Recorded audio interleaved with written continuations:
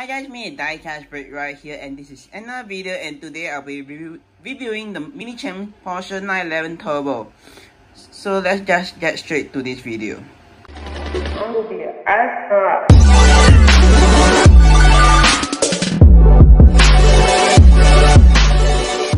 Alright, so before I get straight to the review, I'll be reviewing the front of the car first before moving to the interior, and last but not least the exterior, the back part of the car. And I'll give you guys my overall thought for this model. So let's dive straight into the review right now. So let's starting from the front. First up, we have the front part of the car, which is the headlight. I'm going to talk about it. So the headlight is quite nicely detailed, and as you guys know, if you saw my previous review, which is the Minichamps Porsche 911 GT3, that is a 991.2 generation. Same goes for this Turbo S. So this Turbo S is also the 991.2 generation. So mainly they updated the front and the back part of the car. So mainly they updated the internal and external part of the car. So yeah, let me just focus back on the headlight. The headlight, I would say, they're quite nicely detailed. Mainly I have not much to talk about it. Other than that, it's quite nicely detailed. You got your regular high beams and your low high beams and low beams right here, and around the side of the headlight you got your daytime running light, and yeah, that's mainly it. There's not much to talk about it.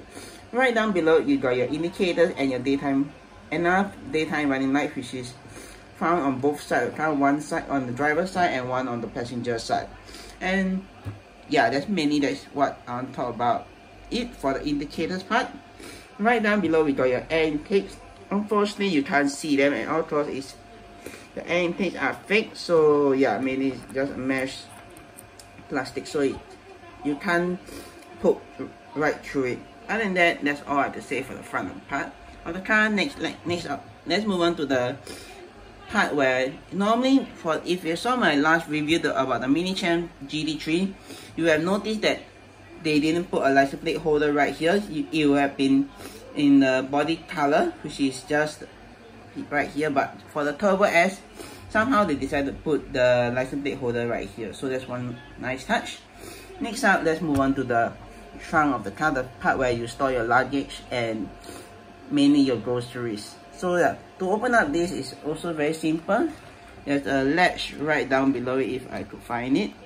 So mainly just this thing right here, you push it up and just gently put it right here, and yeah, that's mainly how you open up the trunk of the Minichamps Porsche 911 Turbo S. So yeah, and there's not much to talk about it because it's just mainly black plastic all around. But unlike Auto Art, which Auto Art they will place a Porsche logo right above here, for Minichamps they didn't put it, which is a downside to it. And next up, let's moving on. You got your windscreen wiper fluid right here, and that's all you got for the front of the car. And mainly you can put maybe 1 or 2 luggage or your groceries right inside here.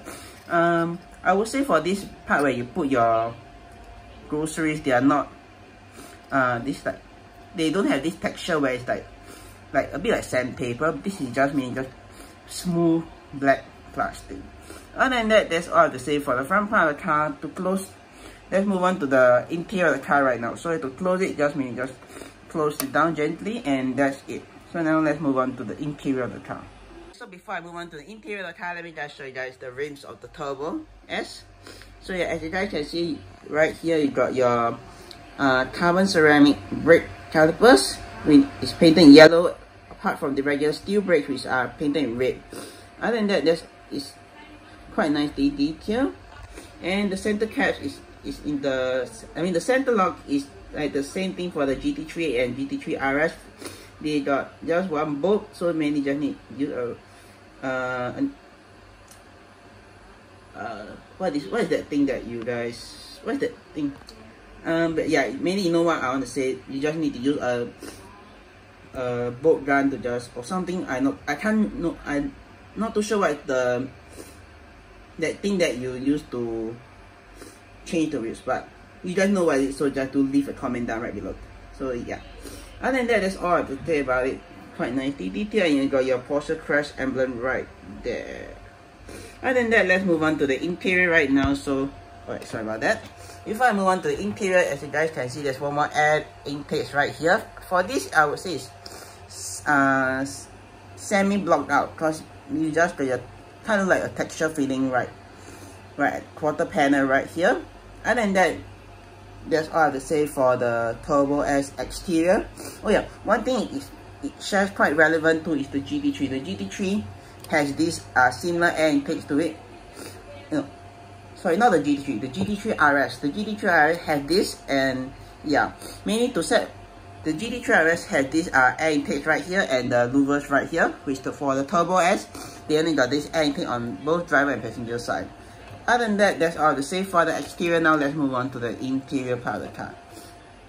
So let me just, before I show you guys the interior, to open up the doors on a Porsche 911, you just need to use some fingernails, or if you have an auto lock key, you can just slot the auto lock key right inside this door handle right here and just pull it gently and just maybe leave a little bit of gap, and the remaining part just use your hand to open up, and that's it.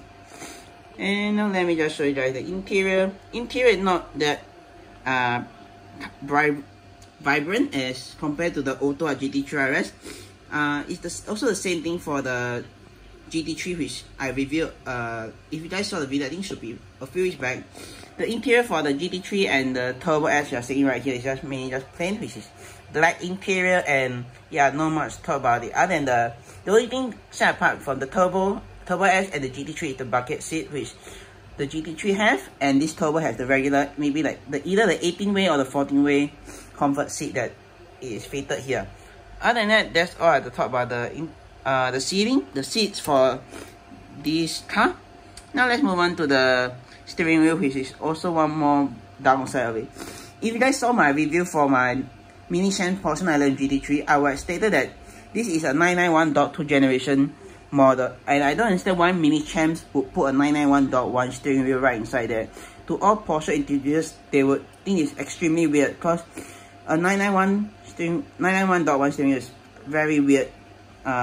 It's very weirdly placed here, because you think they would put a 991.2 steering wheel inside here, but no, they placed a 991.1 steering wheel inside, which is a downside to it. I'm not too sure what's the reason for doing it, but hey, we just got to deal with what Minichamps placed in their model.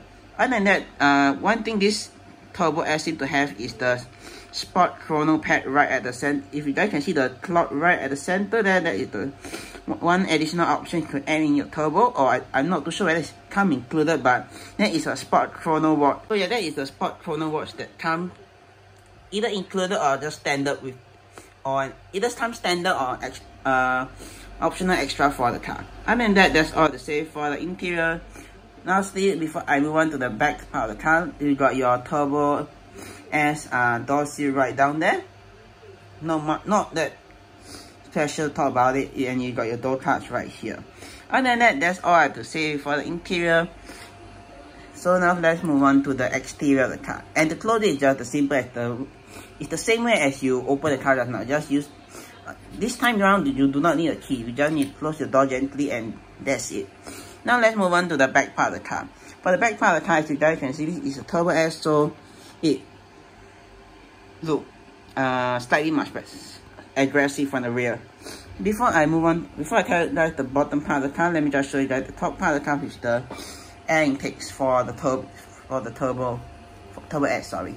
So yeah, mainly if you guys can see right here, usually for the .1 generation, the Turbo S or the regular Turbo, this would be one how do I say this? Maybe this grill would be just one big piece, but for the .2 generation, they had decided to go with a split, like maybe just a small mesh right on the drive on both sides. So in the center is the air intake for it. I would say the overall detail is quite alright. There's nothing special to talk about it. Other than that, yeah. Next up, let's move on to the next thing, which is the rear spoiler. So yeah, this is the rear spoiler for the Porsche 911 Turbo S and regular Turbo, and also the same thing for the Cabriolet. So yeah, if you guys don't know, the Turbo S have a rear active spoiler that raises up and down at a certain speed. So unfortunately for this model, it does not have the mover spoiler, which is one disadvantage. I really was hoping Minichamps would include it, but hey, I think there's always an limit to what you can put in all the models. So yeah, mainly this is also, overall I do think it's quite nicely detailed. You got your third bird light right in the center here, and yeah, that's all. Now let's move on to the next part of the car, which is the rear tail light.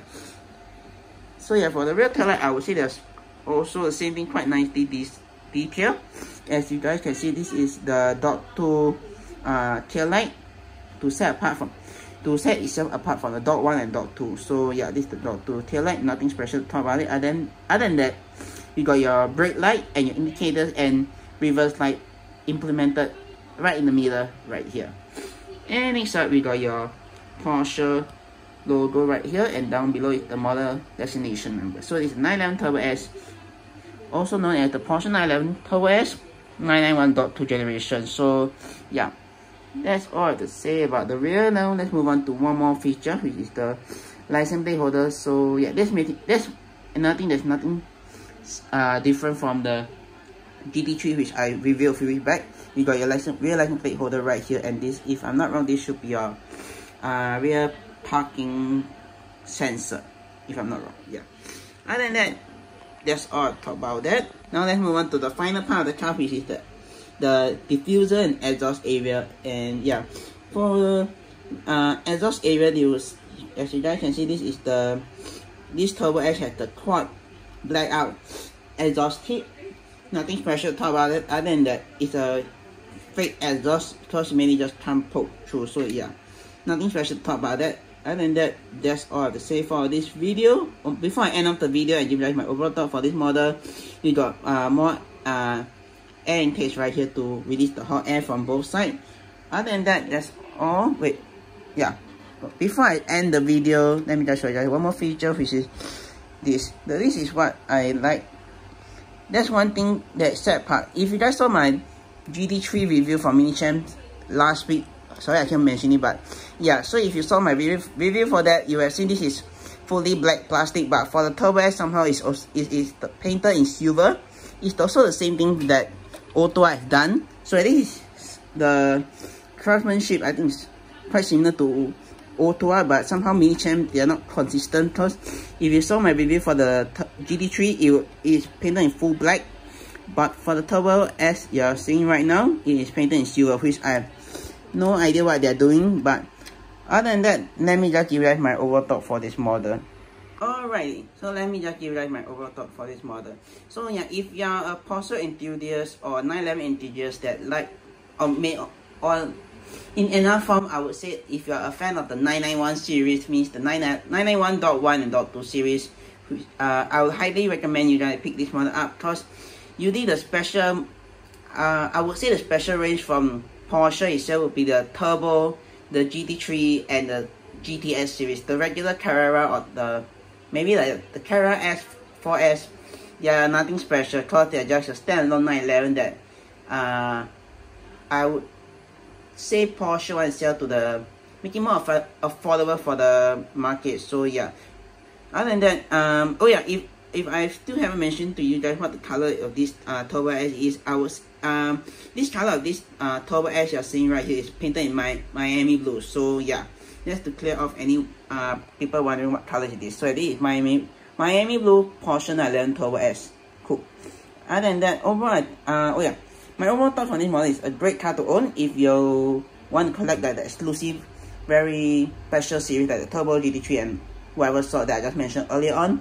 Other than that, this model, if you're looking for it, I would highly recommend you guys to pick this up, either the dot, because if you guys didn't know, Minichamps did a dot 1 and dot 2 generation of this, so do keep lookout when you're purchasing the model. So yeah, that's my consumer advice. If you're getting a Turbo for Minichamps, do keep lookout for some subtle details that to the model. So mainly is the dot 2 is the rear part, so this area where the engine bay is. Oh yeah, other than that, that's all I have to say for this video. Don't forget to follow me on Instagram at diecastrig, and my Instagram should pop up right about here, and click on the subscribe button down right below to see more videos like this.